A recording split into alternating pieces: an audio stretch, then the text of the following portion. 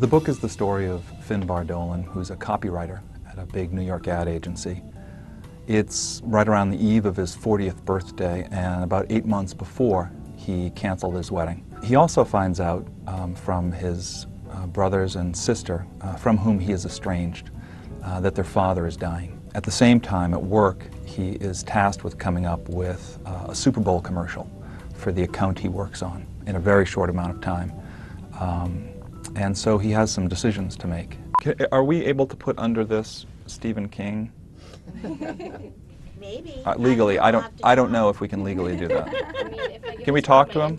I was an incredibly successful 28-year-old caddy working also at a coffee shop and needed a real job, and I put together a portfolio of ads and I shopped them around to different agencies in Boston, which pathetically used a photo of my 18-month-old nephew with the headline, "Please give my uncle a job or I'll cry." And amazingly, I actually got a job from that, the lowest of the low writer at a really great agency in Boston, and worked my way up a little bit and eventually moved to New York and worked for about 10 years at Ogilvy and Mather. Can I smoke? Can you smoke? I mean, I don't smoke, but can I?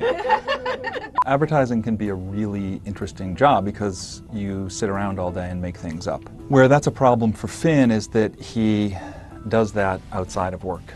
He begins to tell himself stories. He rescripts things. He changes events. He adds a music track. He changes the ending, which is fine for commercial, but it's not so good in the real world. Ask me state capitals. There's not a state capital I don't know. Really? I always thought I was good at state capital. Montana? Helena.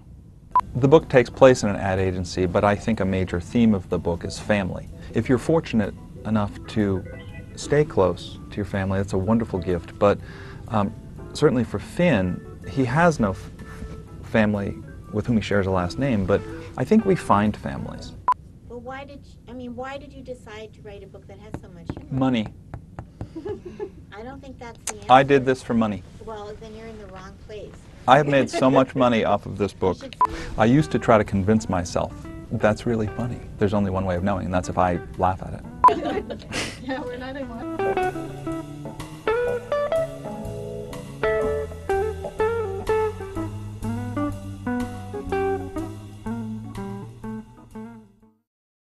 Okay, South Dakota. Pierre. Right. The only state whose state capital has none of the letters in it that the actual state. Oh, really? That I did not. Whoa. I like South Dakota. I had fun Whoa. driving